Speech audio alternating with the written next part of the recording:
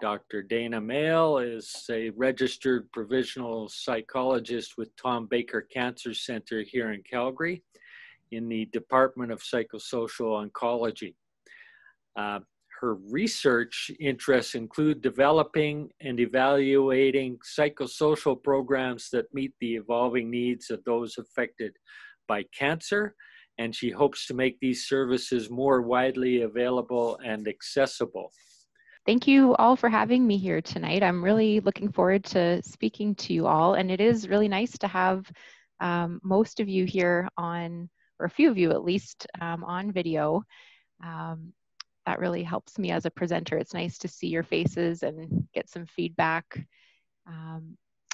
And so, yeah, I was really looking forward to this presentation because I think it is such an important topic right now that I think is affecting all of us. And so my hope is that by the end of this presentation, that you have a better understanding of what mental wellness involves, or maybe confirms what you already understand about that, but also hopefully a few practical strategies that you might even consider applying in the next few days, weeks, and even beyond. And like any presentation, not everything is likely to fit for you. So I always tell people just, take what fits and leave the rest. Okay, so not sure how interactive these meetings are, but I thought I might actually start with a question for those of you who feel comfortable, whether using the chat or unmuting yourselves. But I'm curious what your definition of mental health is, given that that seems like a pretty important topic to clarify before we talk about how to improve it and maintain it during this period. But if anyone feels comfortable or brave enough to share, what does mental health mean to you? You're able to go about your daily business, not really worrying about what's happening inside your head. Okay, thank you, Mike. So you're speaking to kind of the difference between what's going on around us versus our internal experience, and kind of buffering against maybe those circumstances that are happening. Yeah, I like that definition. Anybody else?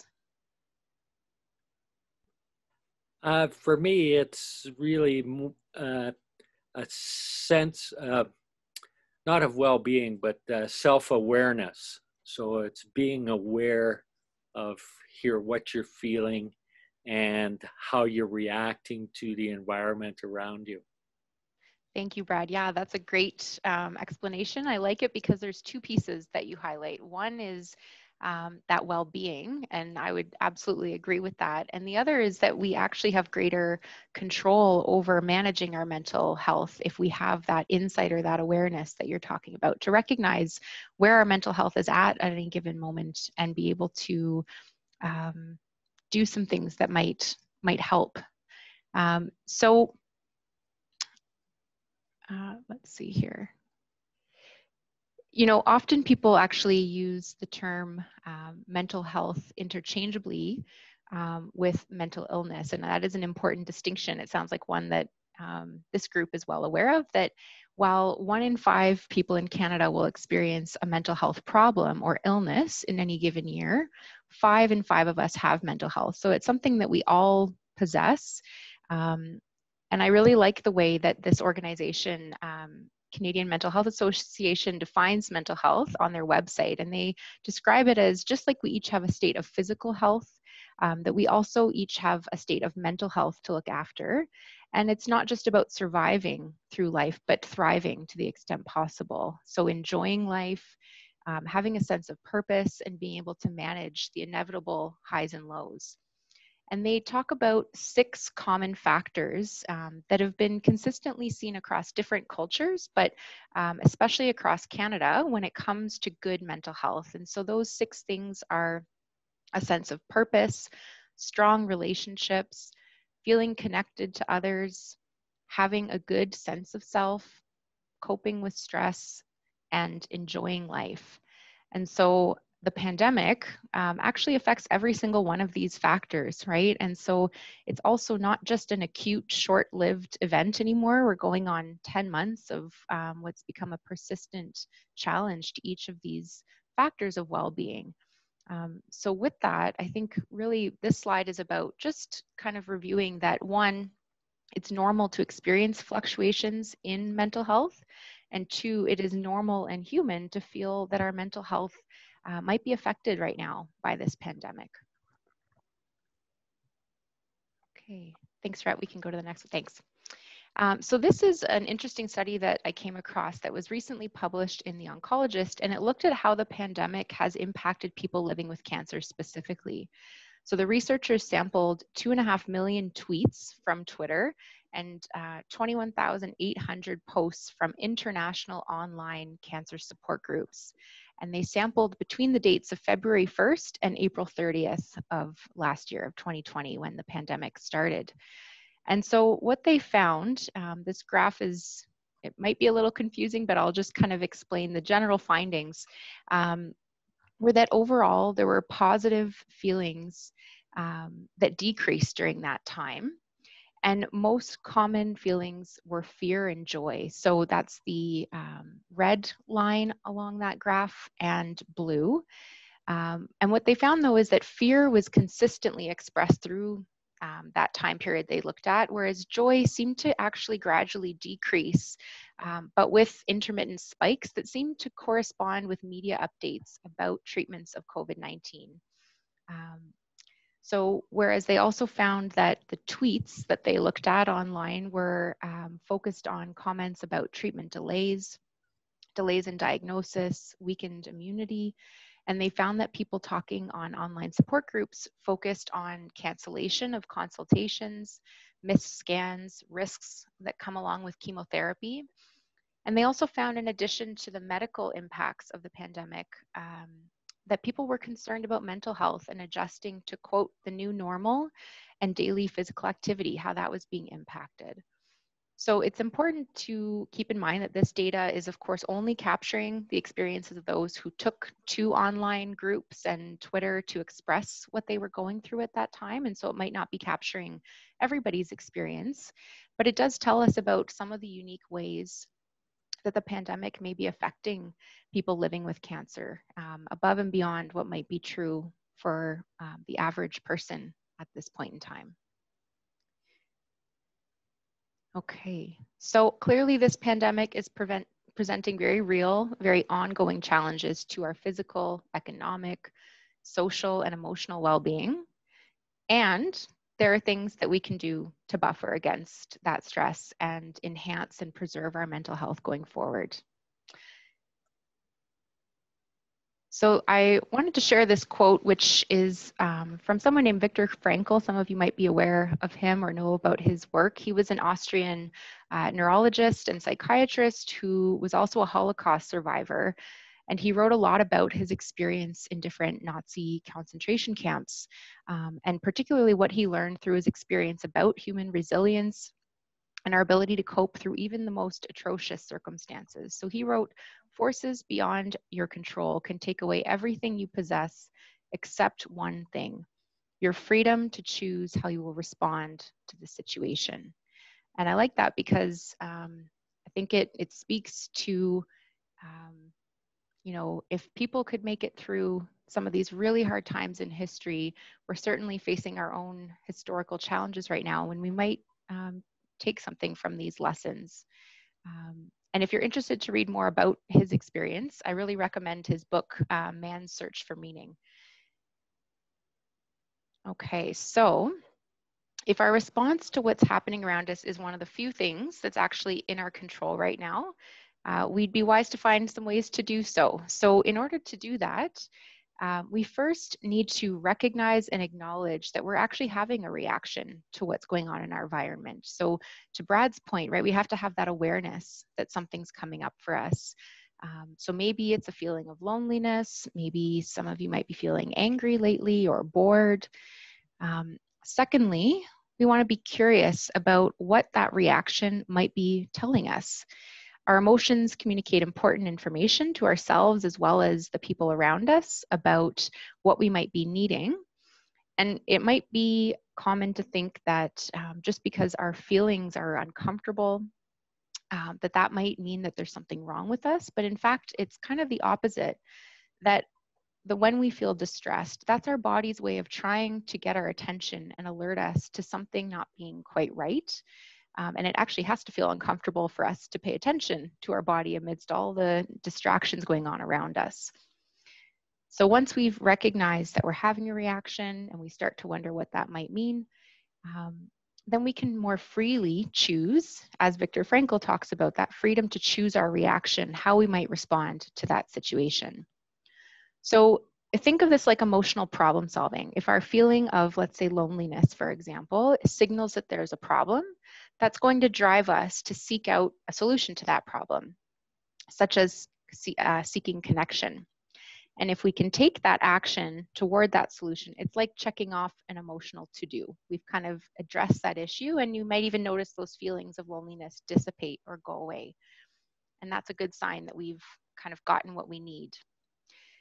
So yeah, we've talked about how mental health is something that we all share and is universal to us as human beings. This is also true of our capacity to experience what we call basic emotions.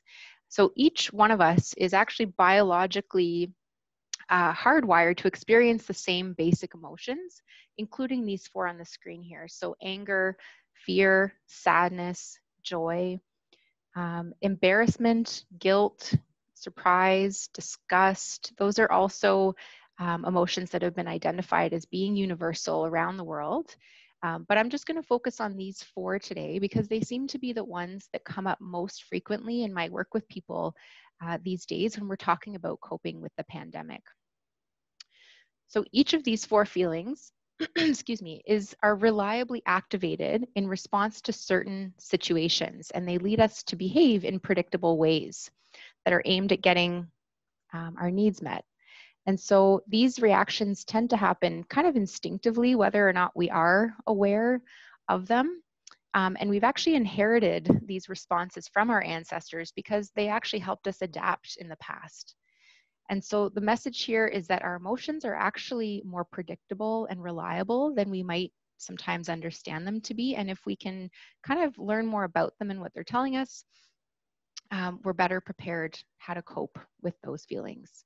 And so feeling strong, even mixed emotions these days is very natural, very understandable, given the global and more immediate context. And the fact that we're all feeling these uncomfortable feelings is, in fact, our body's way of saying something is not quite right, right? And the landscape is not normal right now. Our emotions are just trying to communicate that to us. Thanks, Rhett. We can go forward here. So the rest of this talk is geared at helping you find ways to regulate each of those different emotional responses and hopefully help you adapt to this landscape. Now, it might be helpful for you to even just kind of think as we go through these slides, what ideas might stand out for you specifically? Which ones do you think you might like to put into practice? And we can check in around that at the end of the presentation. Okay, so the first feeling, anger. Anger is a basic emotion that we all experience in response to being blocked from some sort of goal. Sometimes when we feel disrespected in some way or have a personal boundary that gets crossed or having something taken from us. If we apply that to the pandemic and to cancer, there is a lot to possibly feel angry about, right? If we think about why we might feel angry. And so if you take a minute and ask yourself, what goals of yours have been blocked by this pandemic, right? Are there ways that you've been feeling mistreated or feeling that you've had your personal space or boundaries kind of encroached on in some way, shape, or form? So whether it's due to COVID and the restrictions that come with that, or maybe restrictions that come with being in treatment.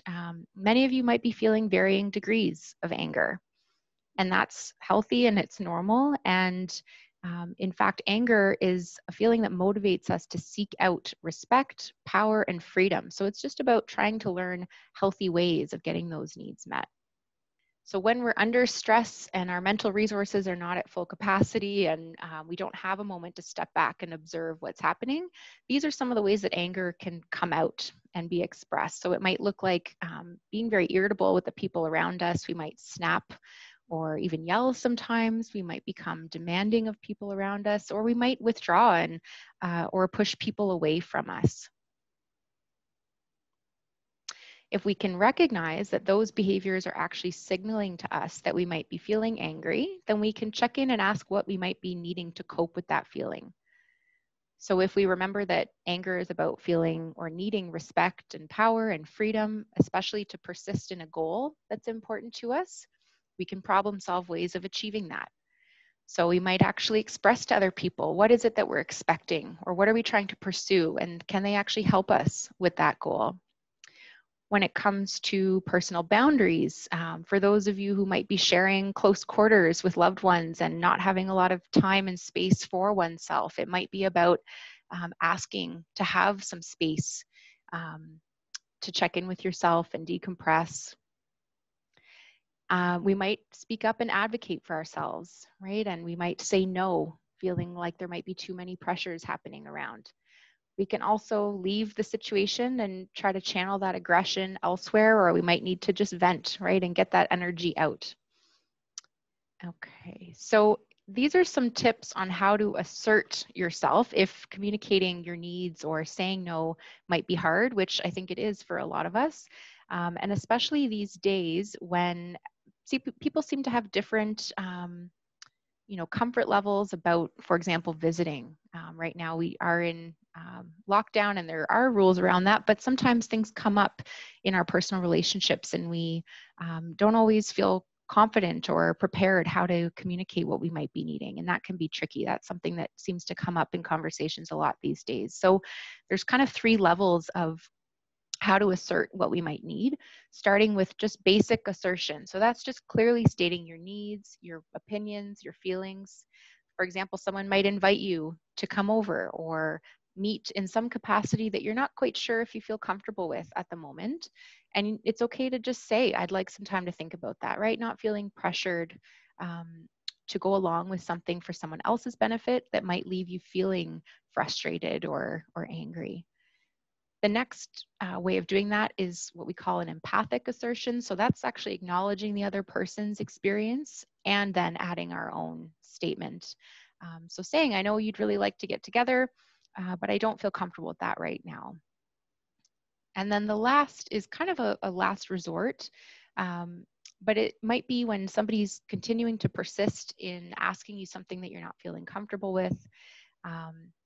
And we need to kind of go a level beyond. And this isn't meant to be kind of a threat or punishment, but it is stating the consequence of what may occur if that person continues to behave in that way. So an example is that, if you continue to go out and socialize, let's say there's someone in your home who's, has different opinions or interpretations of the rules or how you're understanding them, you might just state that that's going to cause me to feel uneasy and I might have to keep some distance. Right? So that's one way that we can assert ourselves and state our needs in a way that's different than just yelling, snapping, or completely shutting off from that person. Okay, moving along. So the second feeling, this should say number 2 here, that's my mistake. So the second feeling that might be quite common these days is that of fear or anxiety. And fear is a natural, healthy response to threat and danger or the unknown. And it doesn't matter whether this threat is as real as encountering a bear out in the woods or imagining a threatening situation to come, such as that of contracting COVID-19, for example, or giving that to someone that we care about. And in fact, we should be feeling some degree of anxiety these days because, again, it's our body's way of saying there's some danger and it's driving us to keep ourselves and others safe. Now, seeking safety is something that we need when we feel fearful. Safety, reassurance, we might feel the need to get prepared for what's ahead. Think back to all the stocking up of toilet paper when all this started, right? There's a sense of kind of preparing for the unknown. And so seeking safety or a sense of preparation can mean literally finding physical space, right? Being separate from risks.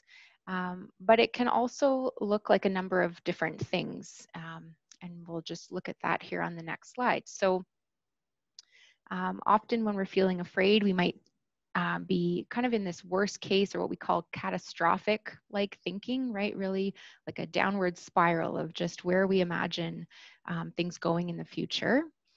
We might be avoiding things that are perceived as dangerous, or on the flip side, we might be especially focused on those things. That might also look like consuming media or reading the news at really frequent levels that may or may not be so helpful. And we can also engage in unproductive worry, meaning worrying about things that are actually outside of our immediate control. Okay, so some other ways to respond, again, if we recognize that that's signaling to us, oh, maybe I'm feeling a bit fearful or anxious these days, we have some other options. So first, we can actually assess the risk more accurately and ask ourselves, what is the worst that could happen, and how likely or probable is this to occur? Also asking ourselves, how immediate or in my control is this? Is there actually a function of worrying about it, or is this doing me no good at this point?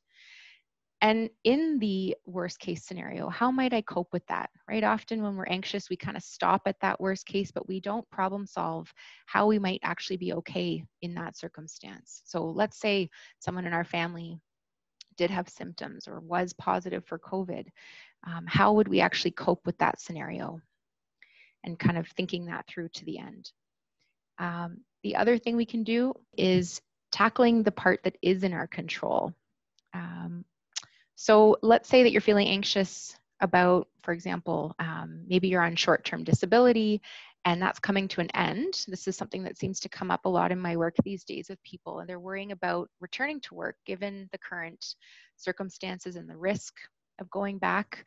And so this could seriously compromise your health, or maybe you have an upcoming treatment that would really interfere with if you were symptomatic.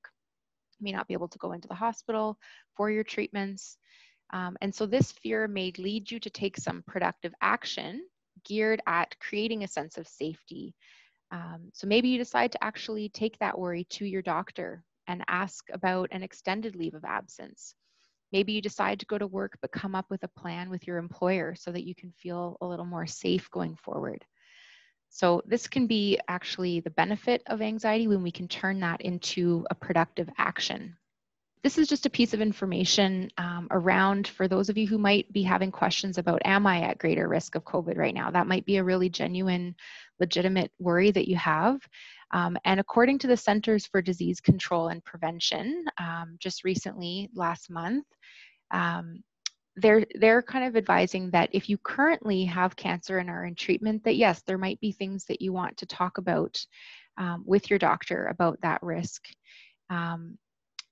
But if you do have a history of cancer and are beyond treatment, then there's really not enough research right now to answer that question. So some of the guidelines are to talk specifically with your team about your individual risk level, to not make changes to your routine without having those discussions first, making sure that you have your medications on supply, and not delaying treatments or emergency care.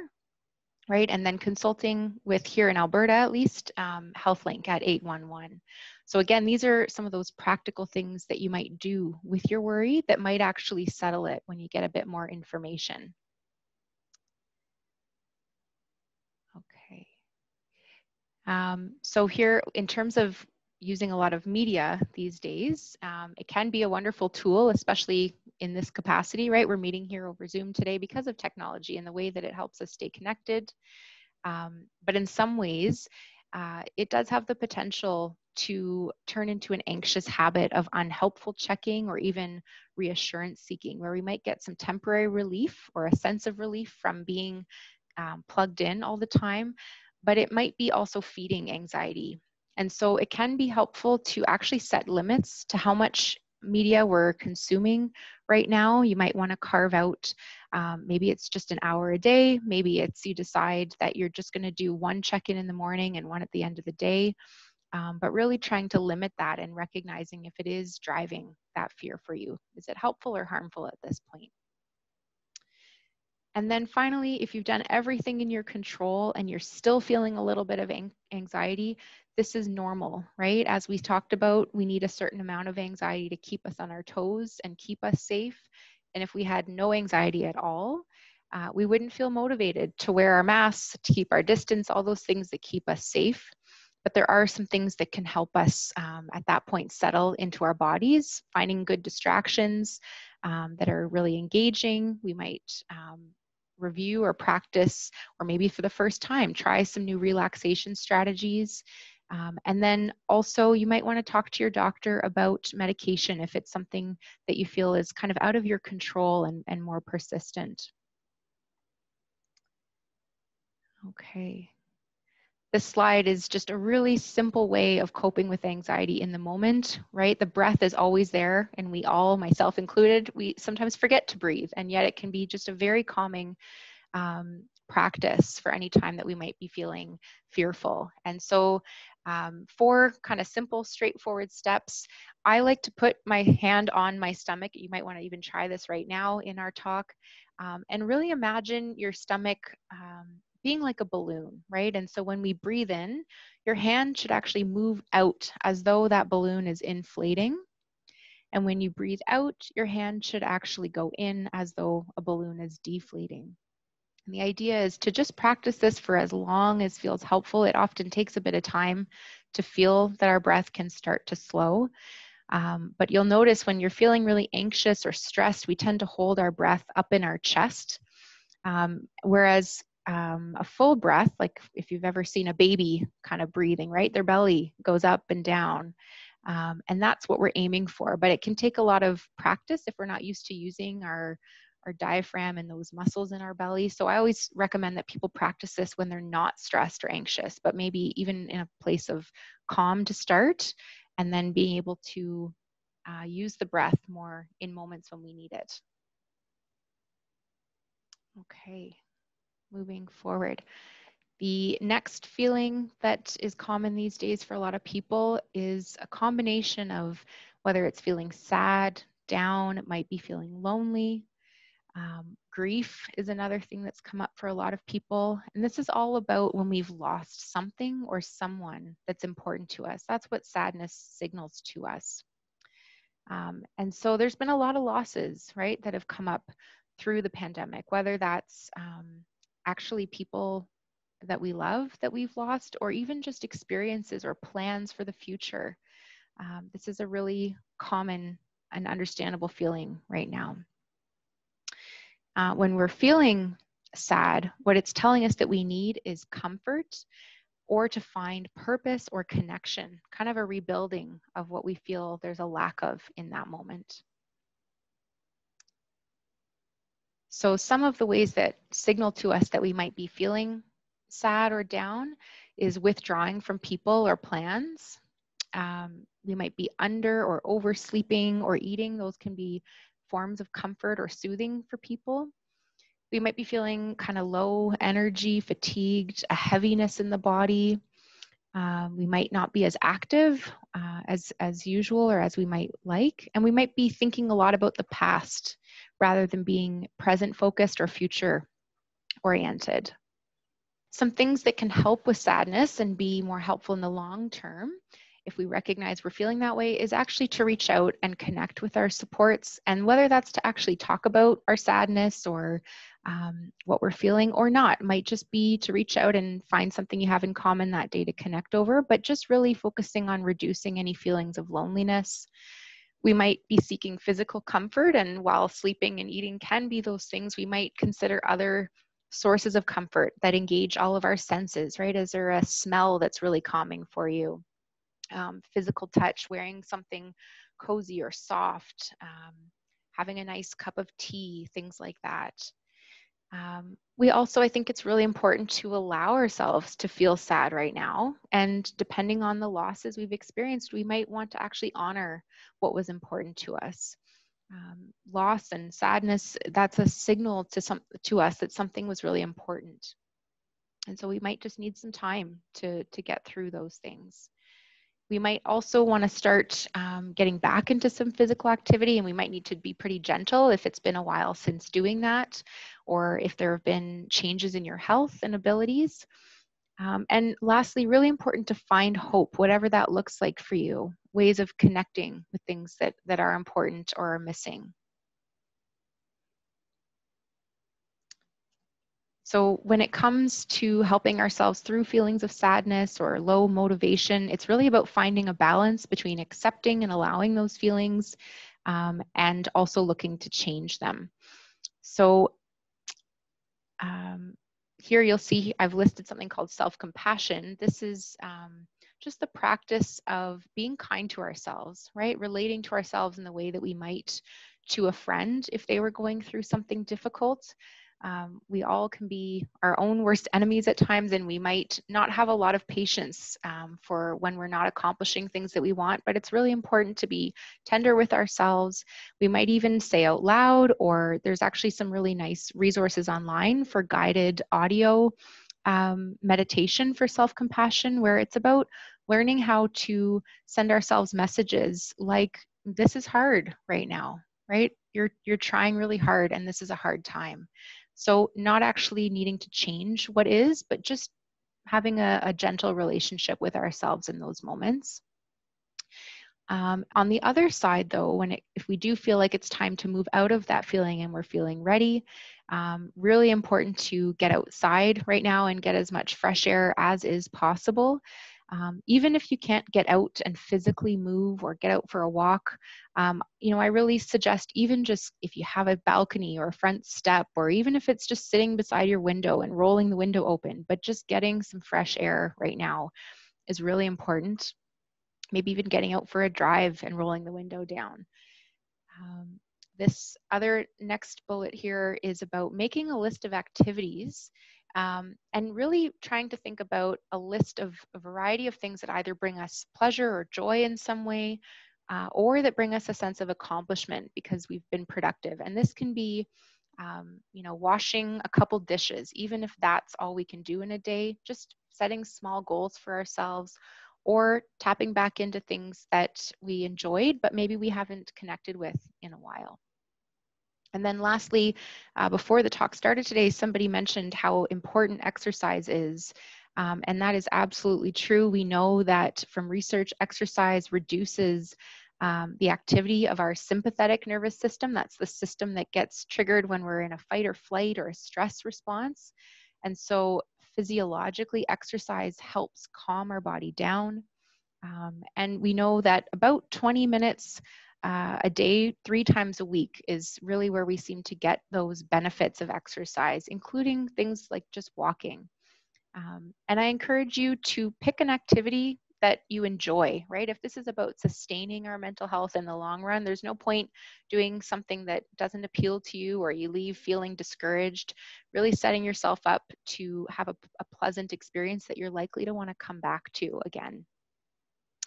And this last point here is just a reminder that motivation follows action, that sometimes we don't have to wait until we feel motivated to start moving. We know that once we just do it, if we can push ourselves, that motivation tends to build over time.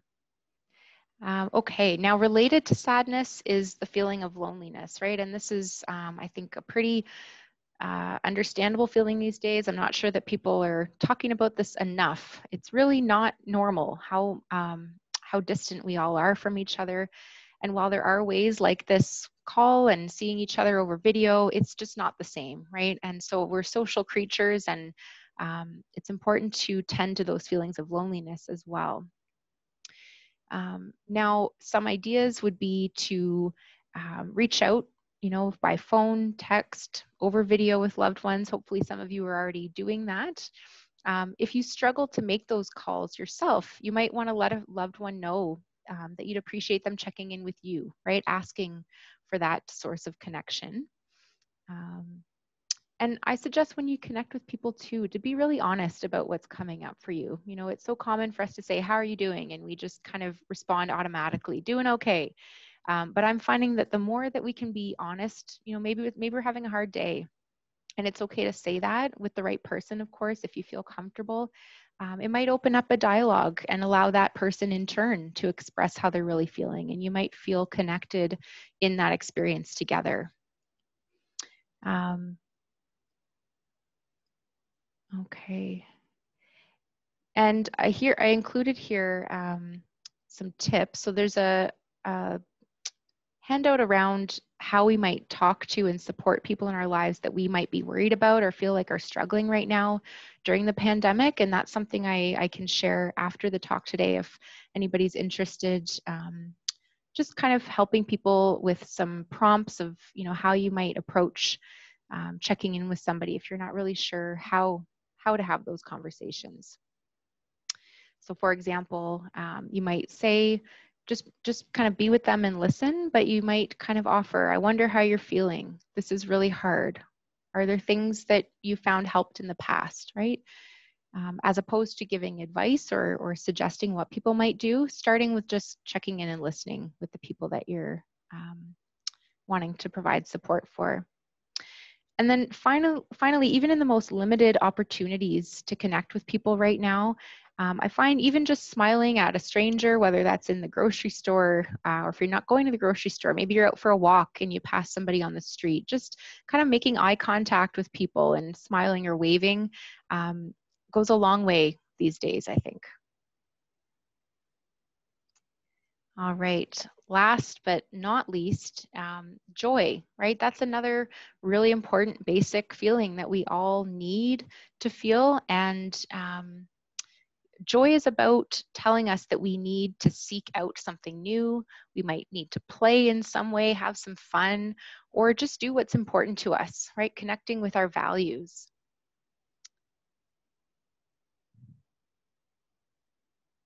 Some ways that we might respond to joy if we're not so aware that we're having that experience might actually be to downplay or gloss over positive things that are going on for us. Some of us might feel a bit shy about that.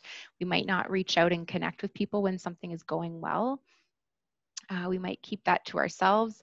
I've also heard people say that they sometimes don't want to let themselves feel happy out of concern that, you know, what if that feeling doesn't last? It might feel harder to allow ourselves to feel some joy and then it pass. And so the reality is that a lot of us right now typically experience joy. The ways that we experience joy typically are kind of restricted right now because either the pandemic or maybe because of illness. And with the current lack of experience that bring joy and positive feelings like travel, visits with loved ones, maybe dining out, things like that, it's understandable that we might be feeling a decrease in positive feelings, right? There might be a lack of that. And so it takes more effort to create feelings of happiness, but there are some ways that we might try doing that. Some ideas are to actually mark and celebrate positive moments or things that are going well for us, right? Maybe it's an anniversary of some sort or a birthday, to commemorate that in some way. That can be really important in expanding that feeling and allowing it to grow rather than shutting it down. Reaching out and sharing those feelings with other people. I think we all, you know, want to hear about the good stuff going on right now. There's enough negative, discouraging things in the world. I think people are really benefiting from good news that you might share. Allowing yourself to just feel what's coming up in that moment, to feel happy. And lastly, to express thanks if there's something that we're feeling grateful for, or even just noting to ourselves the positive things in our life.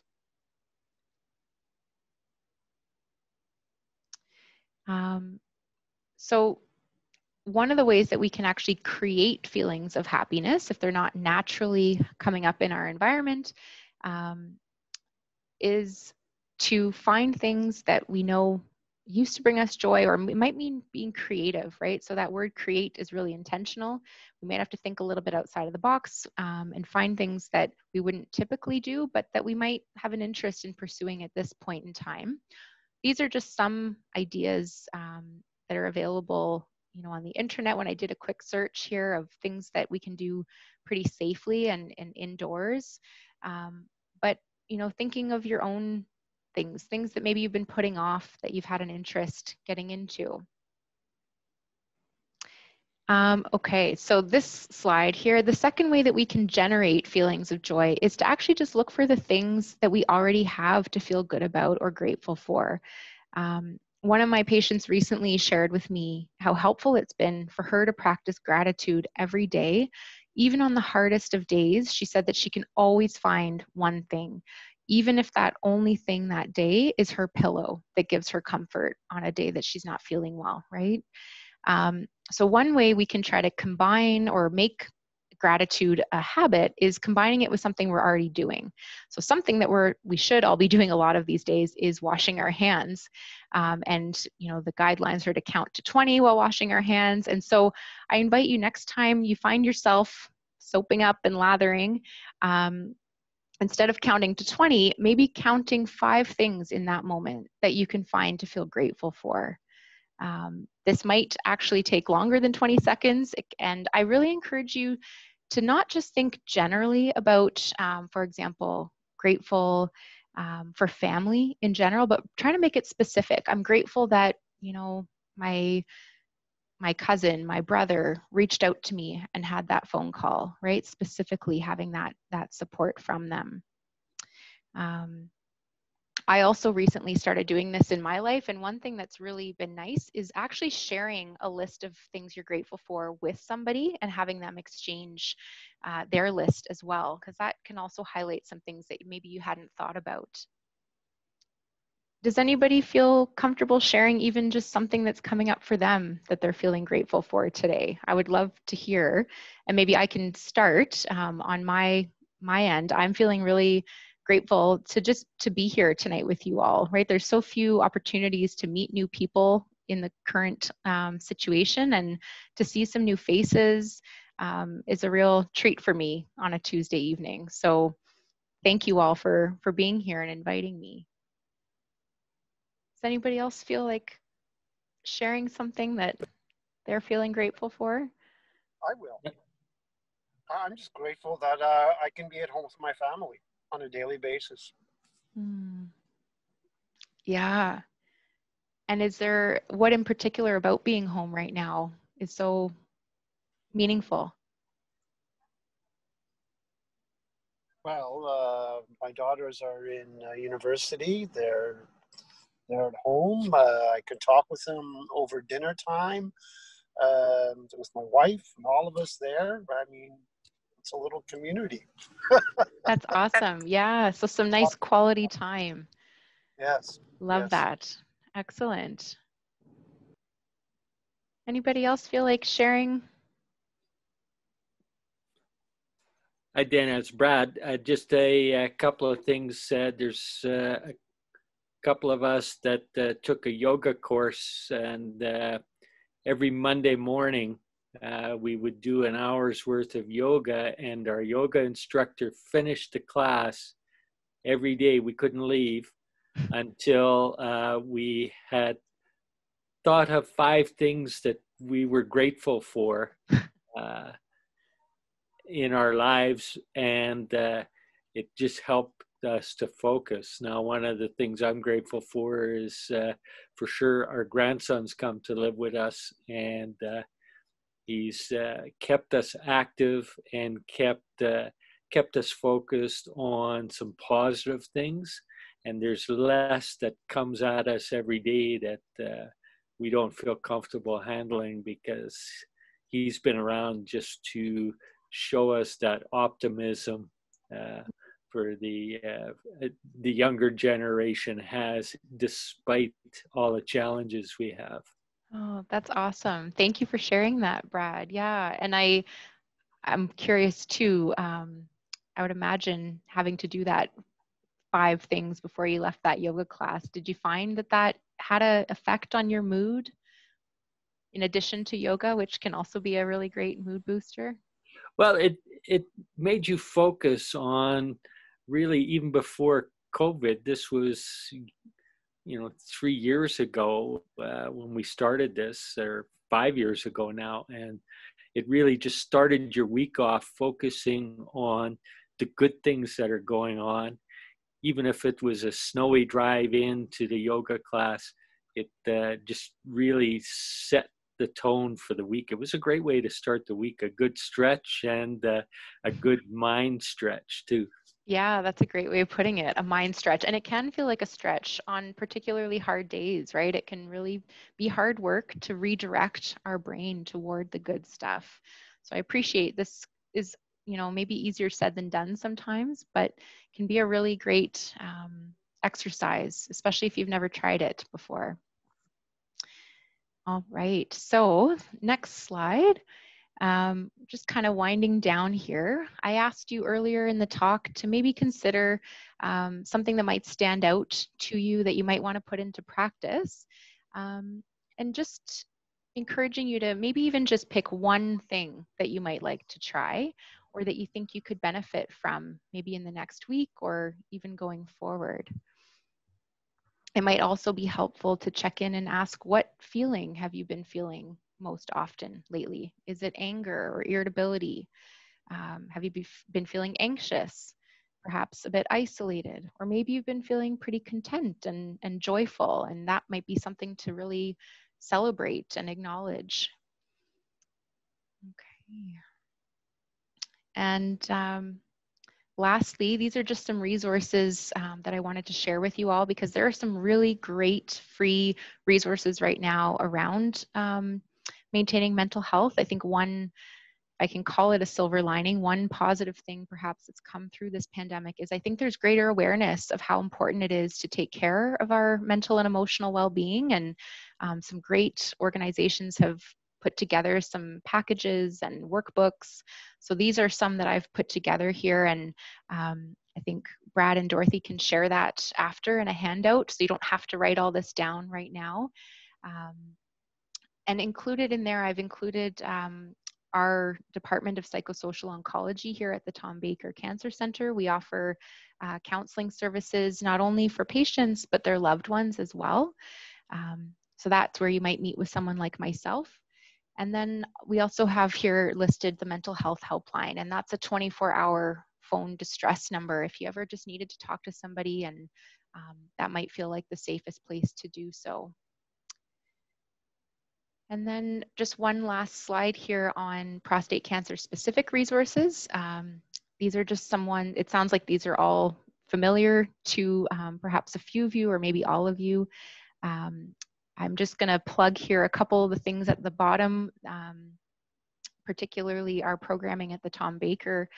We have classes around things like how to cope through androgen deprivation therapy, as well as services through our Oasis program, talking about sexuality and changes that might come up, or intimacy more generally. So yeah, those are some additional resources if you'd like to look into those beyond the talk today. But that's all that I've got for you, and thank you so much for your attention. And I'm not sure how much time we have, Brad, but if people have questions or we might want to have a bit of a discussion, I don't know if we have time for that. How are we for time? Good. Yeah, sorry, I was on mute and forgot to unmute. Yeah, we have time. Thank you so much, Dana. That was fantastic. I was busy taking notes here, and I'll be reviewing those. And I know Dorothy will have those links available, I think, on our webpage. But if you can't find them, then for sure reach out to us, and Dorothy's got copies of that, and we can just email that out specifically if you can't find it. But we'll try and get it up on our webpage for sure. Webpage and on Facebook. And on Facebook. Perfect.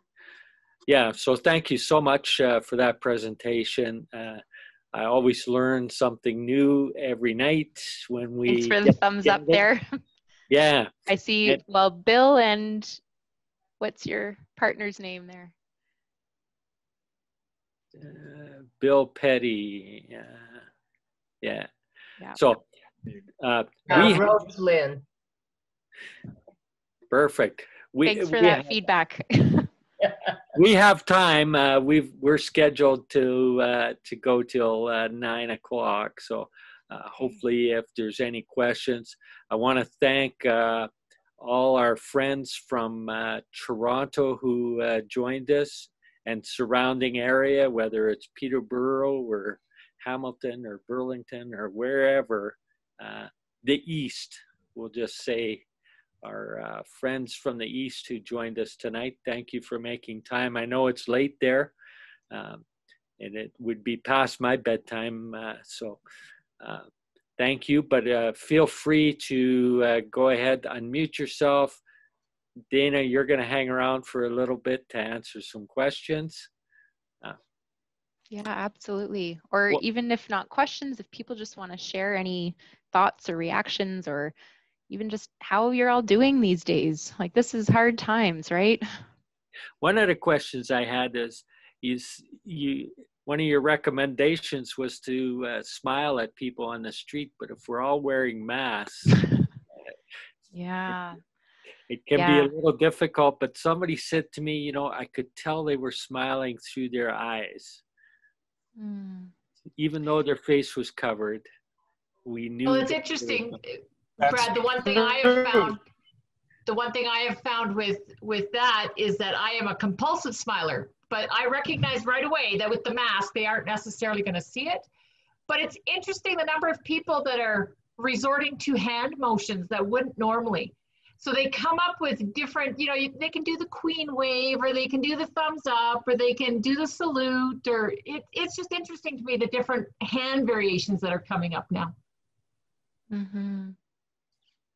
Yeah, that's a good point, though, that can't necessarily express ourselves in the same way. And I think just in general, a theme these days is just being creative, right? About how to still do those things that are important, but are more challenging right now. We have one of our exercise colleagues is hard of hearing and reads lips, so he struggles a fair bit with all the masks, and particularly in the grocery stores, and trying to get service when he can't read lips and he can't hear. So there are some real challenges for people. Absolutely. Something I found, I walk around the block quite often. I walk a couple of kilometers every day. And when the crowds get thick in the parks, I'll walk around the block and assure people. But it is amazing.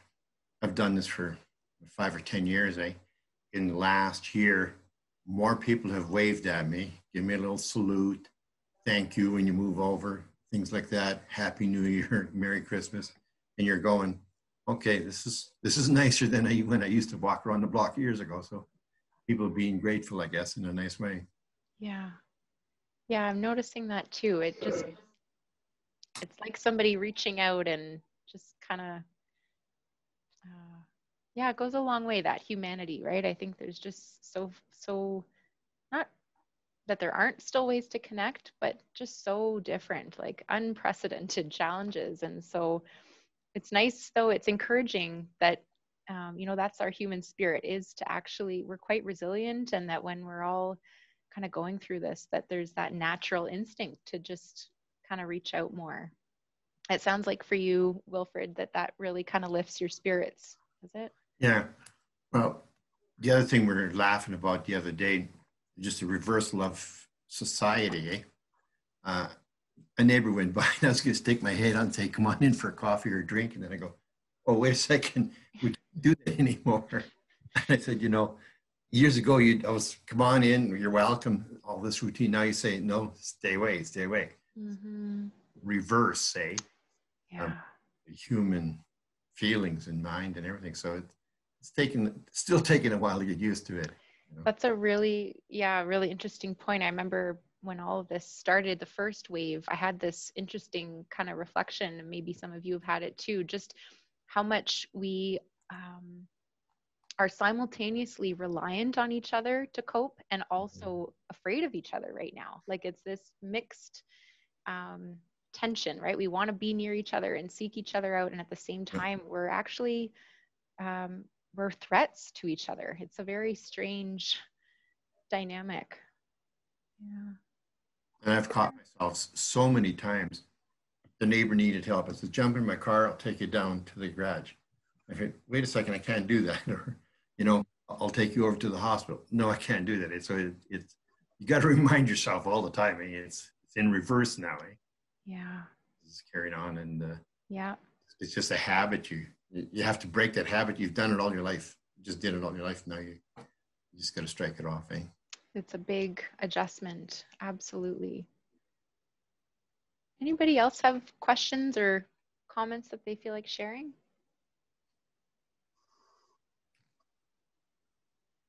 I really like that whole business of you talking about rather than counting to 20 when you're washing your hands to actually think about what we're grateful for.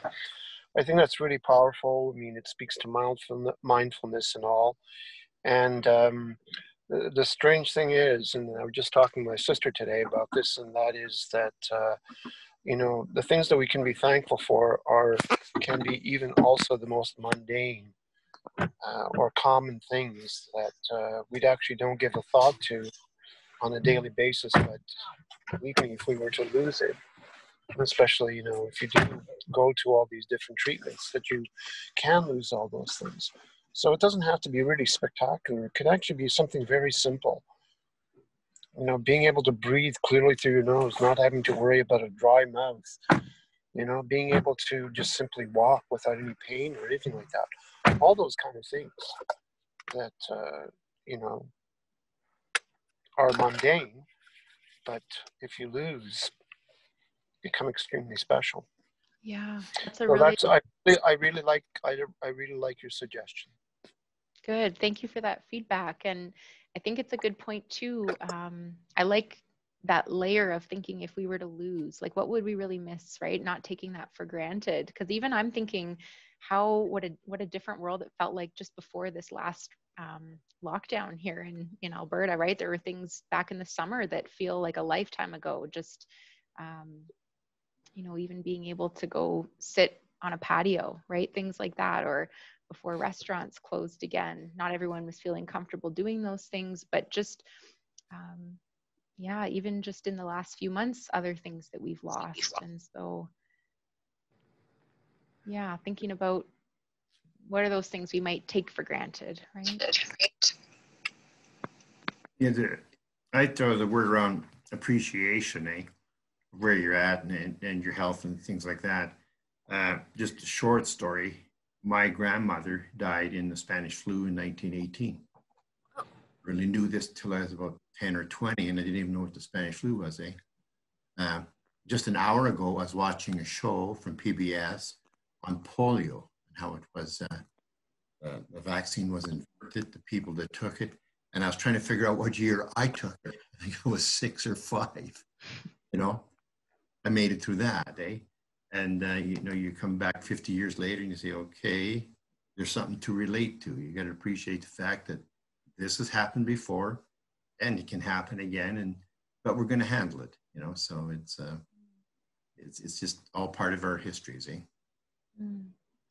Yeah, so thank you for sharing that too. I think that can be very comforting to recall other hardships that we faced in our history as a civilization, just that we've gone through hard things and we are pretty resilient as human beings, right?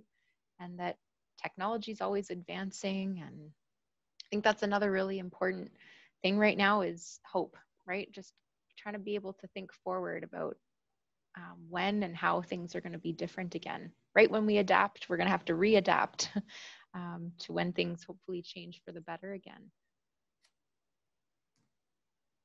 I'm curious, I can keep taking questions about the talk, but I'm also curious if any of you have things that I didn't talk about that you're finding helpful in maintaining your mental well-being these days that might be helpful for others to hear about. Just throw the word impeachment out. I see people laughing even if they're muted right now. Leave that one alone.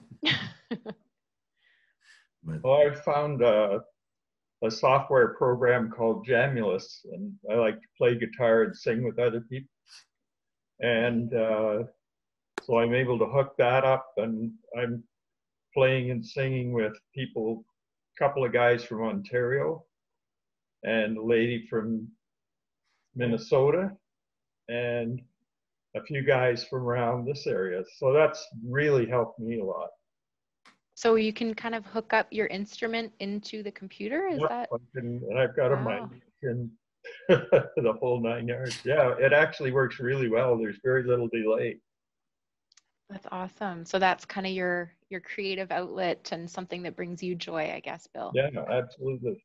Yeah, that's great. That reminds me too, there's so many interesting games and things that we can do over video these days too. People have shared with me, you can even do like escape rooms right now. Somebody will take a camera in and walk through the escape room, and you can do that as a group.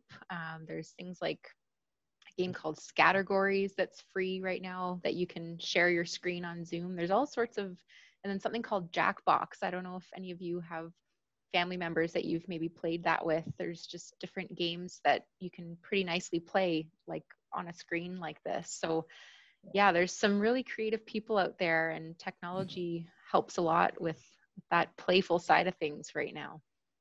Yeah, we have weekly game night with our kids and grandkids and relatives. We're playing with people in Manitoba, in BC, and we're all connected, and we just sit down and you have a little bit of a visit on Zoom or Google Meet, and you play games like you would right across the table. And my wife is even, she's got into a Scrabble duo with her sister in Halifax and another one in Manitoba. So they're playing online Scrabble all day long. This game goes on, and they're back and forth. So yeah, the technology is just amazing what it's been able to do for us. Yeah.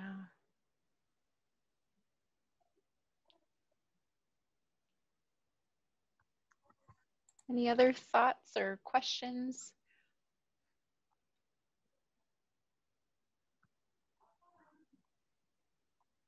I see your office hasn't changed much since I left, Dana. Yeah, I came into my office. I fortunately live close by, but I thought this would be, I didn't want my laptop to go on the fritz or something at home. Yeah, it's nice to see you again, Dorothy.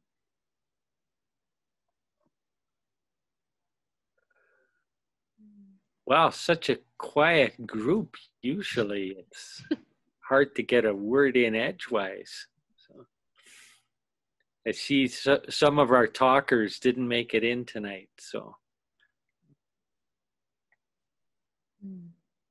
I guess this is one way that you're all staying connected and reducing those feelings of isolation. This is it's a once a month that you guys have this meeting, or? We do virtual pizza lunch on the first Tuesday of the month, and then on the second Tuesday of the month we meet in general with a larger group and a more formal presentation. So nice. The pizza lunches, when we were meeting face to face, we would share books and we do a book exchange, and so it's a little more difficult. And what I find is with the virtual meetings, there's less conversation. It's because it's only one person at a time that is able to talk. So it's a little more restrictive that way, but we stay connected, and it's a way to keep up to date. So yeah, it's good. Everybody's so polite, not wanting to interrupt each other, right? I think microphones kind of cut everybody out when you talk more than one at a time on here. Actually, may I say something? Yeah. Again. Actually, the thing that you're talking about, Brad, when you have such a large group as you do right now, and you said there's, I don't know how many people, 20 or 30 people. In Toronto, we have our warrior groups meeting. That's a similar situation. So we have, usually more than 10 or something like that Winston hosts. One of the things that we did over the holidays, because we couldn't get together with the family, we had a family Zoom Secret Santa. And so everybody got to show their gifts sequentially, so it worked out really well. But then when it came time to actually talk with the individual people, we had breakout rooms.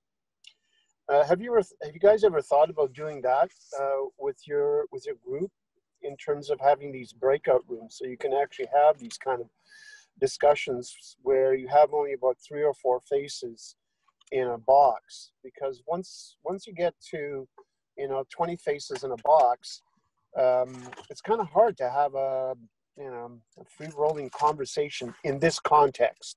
When everybody is there physically, that's a different story. But when you have 20 faces in a grid, it's harder.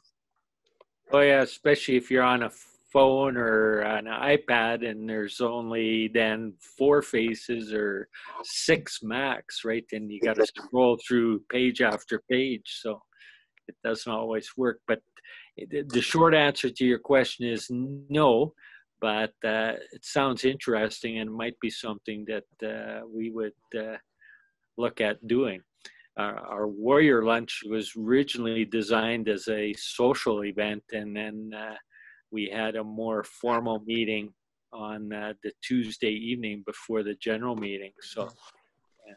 But with like anything else, COVID changes, and we adapt accordingly. So, but we're open to try new things, right? Because we're now doing these meetings virtually, which we would have never even considered a year ago. So, yeah, well, they're going to be here for quite a while, I think.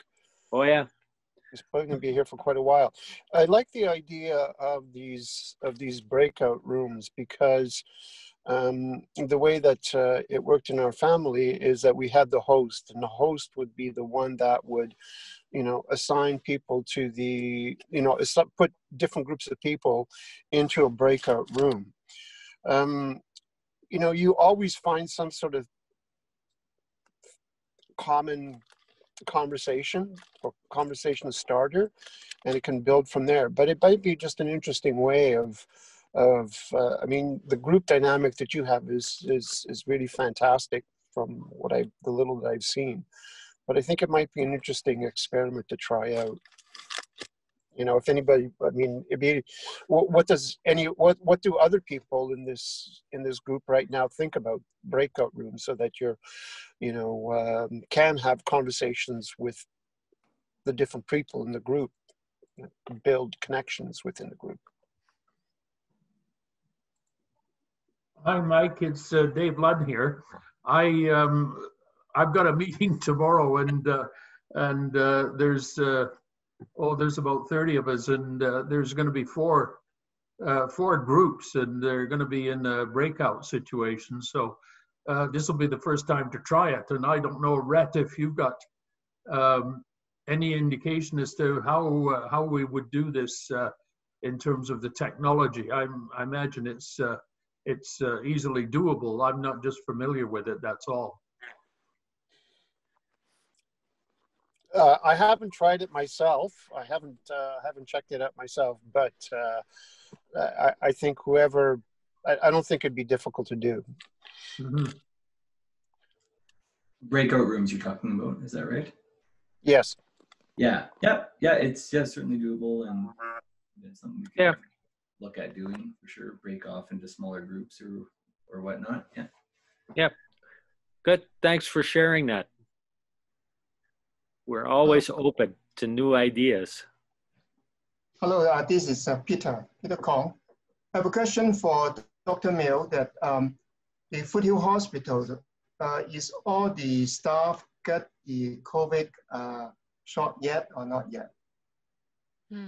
You're wondering if the vaccine has been offered to people at the Foothills? How safe we go to the hospital now? Yeah, that's a good question. I think that some of the physicians and clinicians are starting to get their vaccines. I've been hearing people who have had the first round of shots so far. In terms of patients getting vaccinated, there was a meeting this week, actually, I think it was today, that my manager was sharing with us. They're supposed to start talking about when they're going to start offering that to patients. So I think it's right now in the midst of planning how to roll that out. Unfortunately, I don't have the details or know how to answer that question right now, but I can tell you that just as of Monday, we got word from our manager here within supportive counseling for the Tom Baker that the higher ups are talking about a plan, not just for providers, but for patients at this point, and when that might be happening too. Well, that's a good news, yeah. Yeah, but I guess I can appreciate it's probably a pretty anxiety-provoking place to be right now for a lot of you, whether it's here in Calgary or out in Ontario. Just being in hospitals right now, you're probably, I imagine, are you feeling pretty vulnerable when you go in? That's right. Yeah. Mm-hmm. Thank you for that question, Peter. Thanks. Yeah, I don't think hospital stays are that long. My sister had brain surgery on New Year's Eve, and she was home on the Saturday after. So, wow, they didn't want her hanging around too long. Yeah, which I also just makes me think of the loved ones providing support right now for people receiving treatment, right? I think I saw some of you had partners or supports with you here on the call today. And it just makes me think how much of that responsibility gets shifted to people at home providing that care when the stays in hospital are shorter. Well, and access is restricted, right? I've gone in for bone and CT scans, and my wife's had to wait out in the car, and it's very stressful. Because an hour scan seems to take forever when you're sitting in the car waiting for somebody to text you that they're at the front door to get picked up. So yeah, absolutely. And then there might be people who don't have somebody even to drive them to hospital or to care for them at home, and so that's a whole other challenge for people living alone right now. Yep. Good. Well, if there's no other questions, we're running short of time. We've got only a few minutes left. Again, Dana, I want to thank you so much for your insight tonight and for sharing and making us think about things in a different way. And I've got some good notes, and I'll be looking at how I can change how I approach some of the things that cross my plate in a day. So great. Appreciate that. Thank you to all our members. It was great to see you again. I appreciate you making time to participate. And thank you, Dorothy, for putting this together. And thank you, Rhett, for keeping us all connected. We appreciate that. So with no other questions, I'm going to wish you all a good evening. Again, Happy New Year. If I missed you at the start, stay safe, stay healthy, and stay at home for the most part, I guess. So be good, everybody, and we will see you in February. Yes, thank you. Thanks, guys. Thank you. Thank you.